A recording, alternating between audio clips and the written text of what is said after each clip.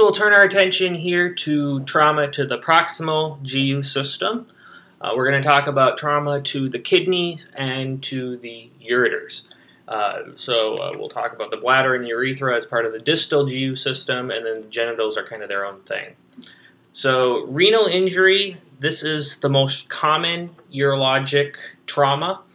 And kidneys are in a very precarious situation. They sit in the retroperitoneum, suspended by a couple ligaments, but mostly their hyla, which include the arteries that feed them, and a little bit of perirenal fat. So there's really not a whole lot supporting the kidneys. They're kind of just hanging there.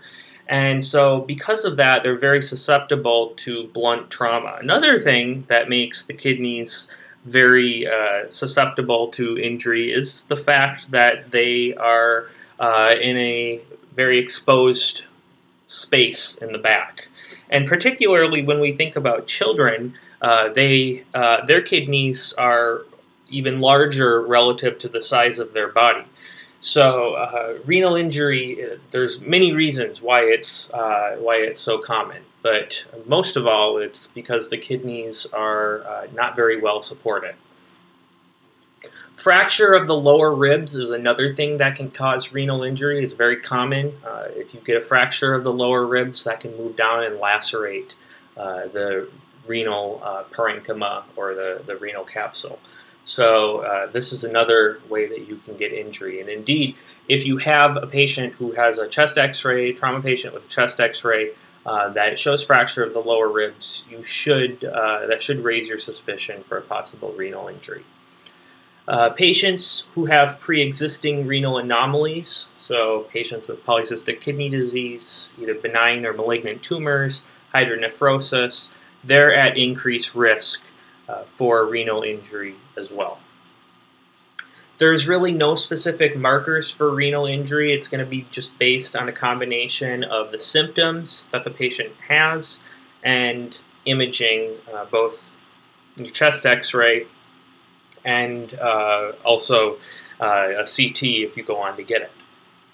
Now this is in contrast to, for instance, the urethra, where there is a specific marker, blood at the meatus. Blood at the meatus is urethral injury until proven otherwise, or injury to the bladder, where you'll 98% of the time have gross hematuria, or injury to the ureter, where you would have a flank mass that ultimately will develop in an infection. So really with renal injury, there's no specific signs. It's really going to vary based on how severe the renal injury is. Some of the symptoms that can be present, however, in a renal injury, again, non-specific, but they include flank pain, nausea and vomiting, flank ecchymosis, the lower rib fracture that can cause the renal injury, and a lumbar vertebral fracture. I also want you to note that because of some of the renal injuries can be quite severe and cause real severe bleeding, actually shock can be a presentation of renal injury as well. If you have significant enough injury to the renal vasculature, you can exsanguinate into the retroperitoneum. So that can be a presenting feature as well. As far as making a diagnosis, the best test to get if you want to assess, look at the kidneys and see if there's any traumatic damage, any lacerations, any hematomas, is a helical CT with IV contrast. So renal injuries are graded 1 through 5 based on their severity. Don't memorize this for the USMLE, but know that there is a spectrum of severity as far as renal trauma, renal injuries. So they're graded 1 through 5, 1 being the least severe. So grade 1 is a contusion or a subcapsular hematoma. Remember that the kidney is inside of a capsule, and the subcapsular hematoma would just be a hematoma that's between the capsule and the parenchyma. It doesn't go into the tissue.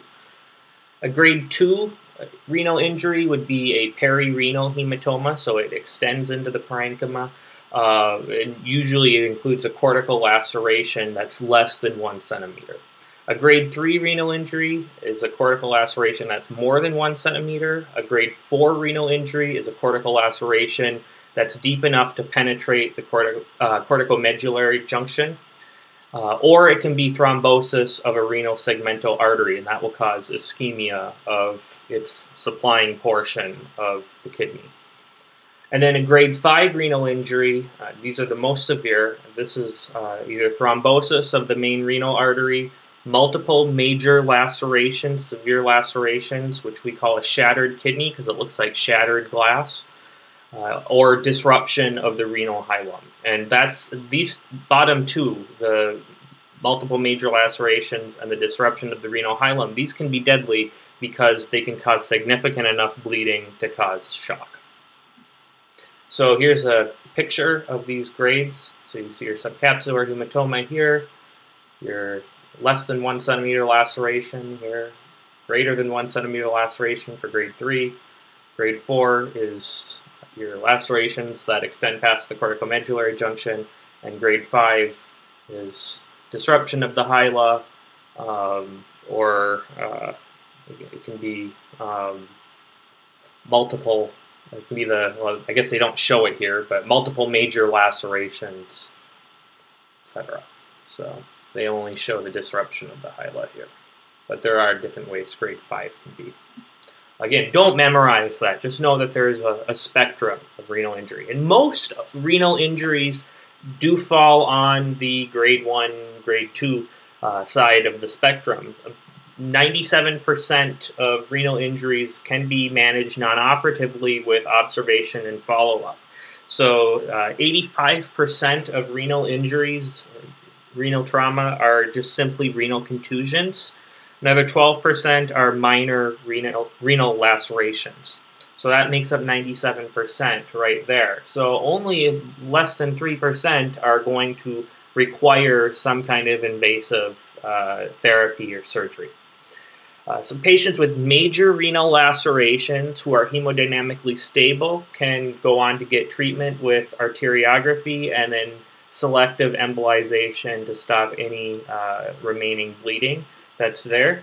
However, if arteriography is not available, if you don't have this at your hospital, then you may go on to just open surgery. Patients who have significant renal injury who are hemodynamically unstable, of course, are going to need surgery, and you'll want to try to stabilize them as best you can, but that's going to be difficult to do. Patients who have penetrating trauma, usually they're going to need surgery. So the complications of renal injury include the development of an AV fistula, and this is primarily when there's injury to larger vessels. And then renal artery stenosis can be another complication, and that can lead to renovascular hypertension. And how would you treat that? ACE inhibitor. Ureteral injuries. These are the least common urogenital injury. Usually they're caused by penetrating trauma. That's the best way to get at the ureters. Otherwise, the ureters are pretty secure. It's usually the kidney that's going to be damaged, not the ureter. Now, in pediatric patients, ureteral trauma is a little bit easier just because of their body size, and they have a hyperextensible vertebral column, and so it's a little bit easier to get at the ureters in children. But for the most part, ureteral injuries are very uncommon. If they do happen, it's usually the proximal 1/3 of the ureter. The symptoms are not specific, and as a matter of fact, a lot of times this is not diagnosed until a little bit later when there are a little bit more specific symptoms. So the symptoms early on would be colicky abdominal pain, possibly a flank mass, and possibly hematuria. But that's not necessary. They may not have any symptoms. Usually the way this winds up getting diagnosed is is delayed with a flank mass and an infection. And so if you think of what the kidney does and what the ureters do, the ureters transport urine from the kidney to the bladder. And so if the ureter is disrupted, there's not going to be any way to get urine from that kidney into the bladder, but even more importantly, that urine is going to extravasate into the retroperitoneum. And because of that, you're going to get this mass, and it's made of urine. And so we call it a urinoma. And there'll probably also be some blood in there as well, because surrounding the ureter are small vessels, and so you'll get a little blood probably too. So this ultimately can get infected and does get infected. And so in addition to this flank mass, you'll have fever and abdominal pain and also pyuria on labs. And if you suspect a ureteral injury, the best test is going to be the same as if you suspect a kidney injury. It's a helical CT with IV contrast. And as far as treating this, there are various ways you can do it with stents and open surgery. It doesn't matter. As far as the USMLE is concerned, that's way outside the scope. You're just going to be responsible for getting a urology consult and passing the buck off to them. I also want to bring up one more thing. You may wonder why the kidney, it's such an important organ, why don't we have to manage this operatively in so many cases? Why can't we just let this be? The reason is the kidney is a very, very vascular organ. It gets lots of arterial supply, and because of that, it's very easy for your kidney, just like your mouth, to heal, because there's lots of vascular supply, and clotting can happen very quickly. So the kidney is very can rebound very well when there's trauma, and so because of that, we oftentimes don't have to operate.